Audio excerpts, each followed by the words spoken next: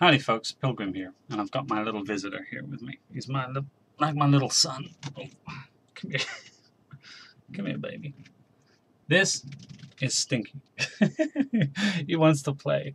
You know? Look at this now.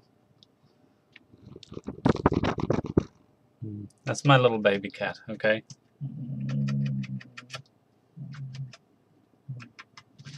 He's a good boy. He's a little bored. So anyway, first things first. Okay.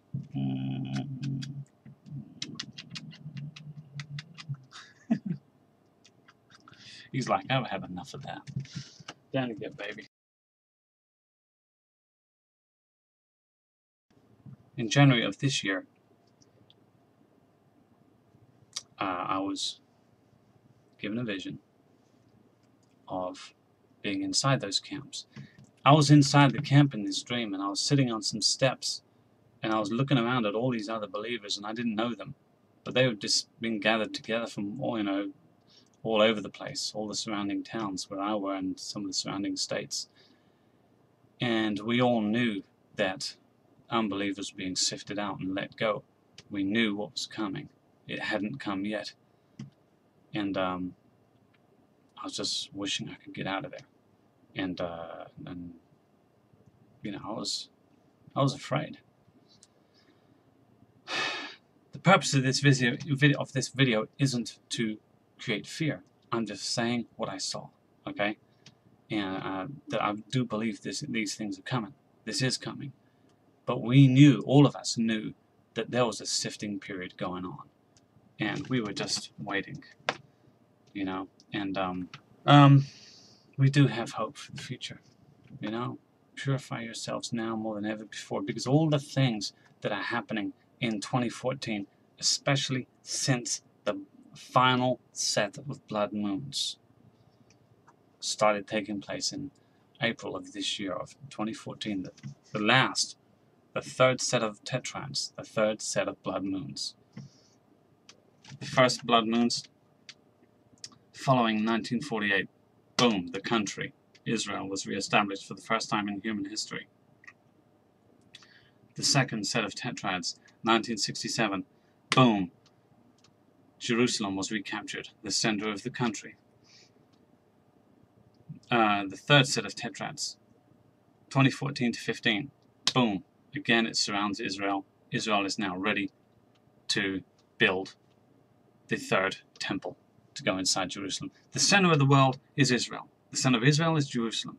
The center of Jerusalem is the temple. Now, a lot of people are focusing on the rapture, and that's all they're focusing on. And I think that's a mistake. Being ready is one thing, but you know what are we supposed to be doing here in the meantime? Not spending all of our times just hooked on that one thought, hooked on it, like there's nothing else. When Jesus comes back, he's going to be looking to see how we spent our time, to see how we used our time. You understand? Some people are so rapture focused that they're not reaching unbelievers at all. They're hoping the unbelievers will notice them instead of going out and finding them and trying to bring them to Christ. We're all guilty of that to some degree, but it's a warning.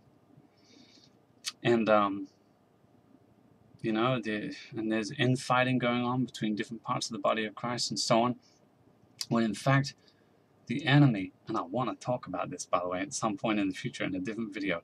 There's some fascinating things to show you about this.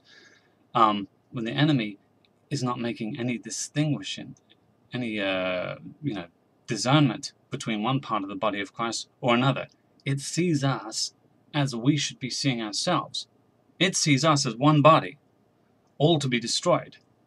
Meanwhile, we're too busy being opposed to each other. Oh, I don't mix with the Pentecostals. Oh, I don't mix with the Baptists. Oh, no, Messianics got this wrong and that wrong, and arguing over theology and being divided against one another, when instead we should be standing together against an enemy who wants to clean us all out.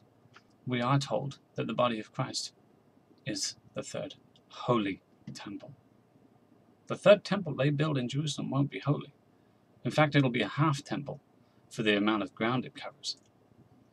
Times and half a time. Christ, Messiah, will build the third physical temple when he arrives in the kingdom, I believe. Could be wrong on that. I've been fairly quiet over the last few months and weeks, and I'm not going to blame it all on my friend Bob's death, but since he died, and he was very much a part of me, I just wanted to withdraw and retreat, and I did so, and maybe that wasn't the right thing to do. I don't know. I find myself slowly coming back, but you know, Bob dying was a shock to the system, and just keep your eyes on the times. We're there. We are there. The kingdom of God is coming, and every day that passes, we have another day to draw closer to Him as never before. He loves us. He loves you with all our hearts. And in my last video, I believe, I showed you how I showed you effectively proof of how He had your name written on His heart, written on His hands before the founding of the world. I showed you that from Genesis. God bless. Perhaps we'll see each other soon.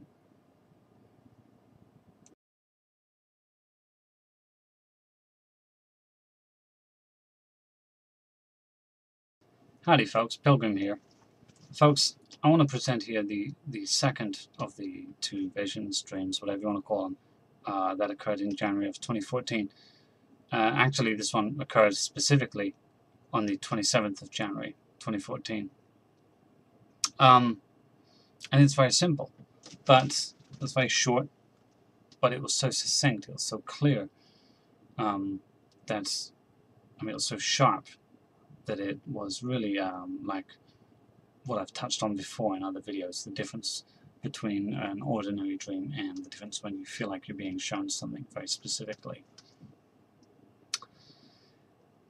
And in this one, I was outside of my house, and I was bartering with somebody over my car, and I was trying to sell them my car for a bale of wheat, which for my entire family would probably be about a day's wages.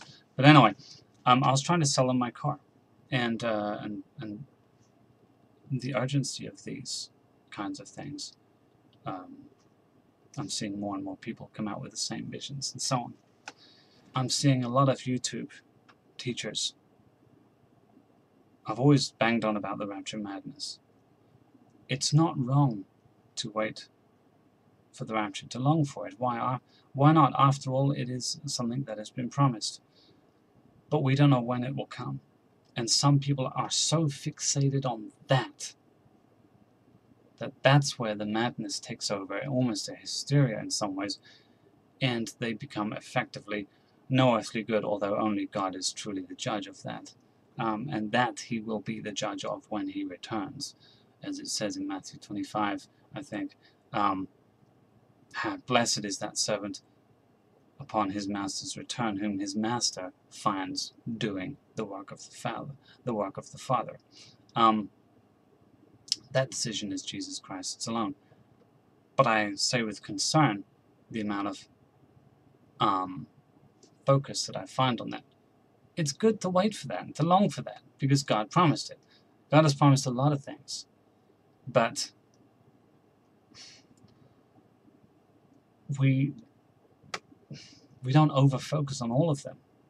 But people over-focus on this one, and I believe it can be dangerous for us to do so. Over-focus. I didn't say it's dangerous to focus on it. I said it's dangerous to over-focus on it. Now I'm going to tell you why. One good reason why, right? Just off the top of my head. My wife and I, when we were celebrating our wedding anniversary, we went to another part of the state, and there we stayed in a hotel run by a couple of European Christians. And speaking to those European Christians, I remembered something, that European Christians at large have never heard of the rapture. They don't know anything about it.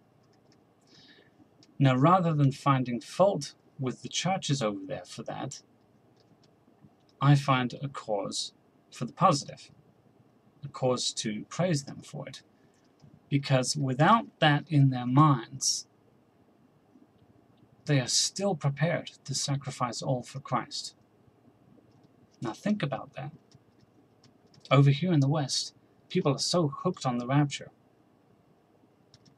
that if it doesn't happen when they expect it to happen, you understand? You see the picture? Their faith can be stumbled.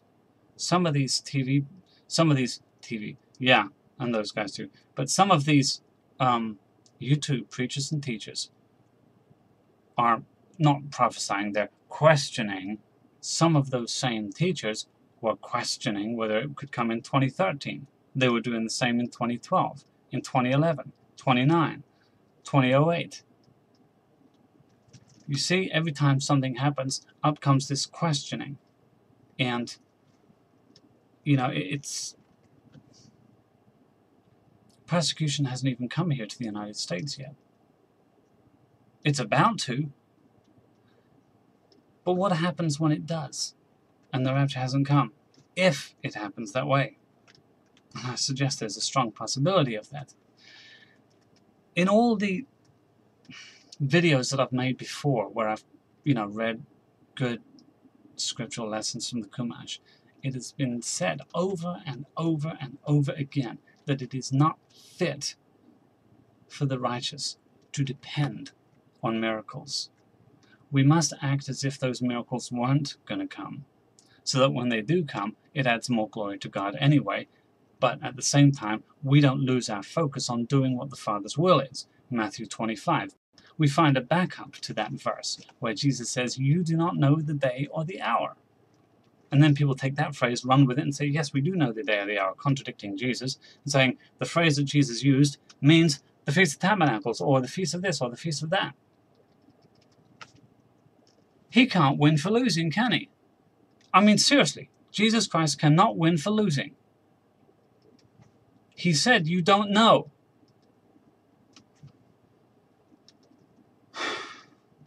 That's overfocus. When persecution, if it comes first, and it most likely will, how many people were so dependent on miracles taking place first? How many of those people's faith would be stumbled? Remember the European Christians. They've never heard of it. But they know their Father, and they know the voice of their Father who called them.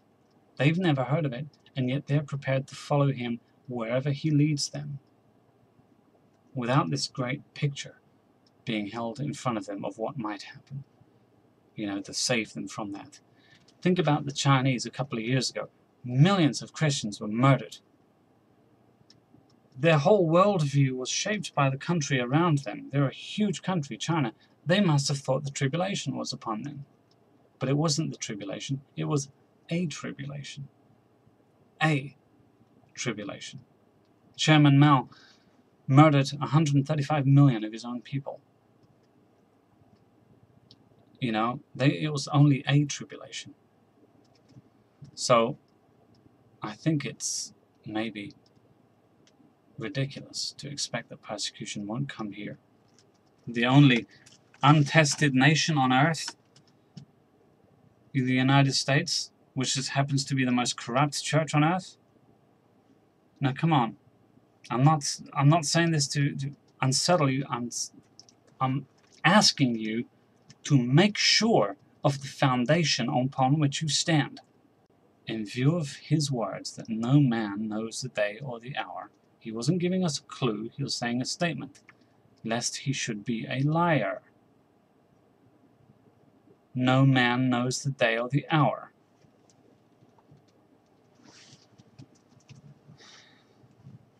Anyway, a lot of things may have to happen first before the things that we know are coming. I don't know. But hold on to your faith. Hold on to what you have with Jesus Christ and let him lead you through. And you will see miracles. I mean, small things from day to day to year to year. I mean, you'll see him active in your life if you put true faith in him, not conditional faith.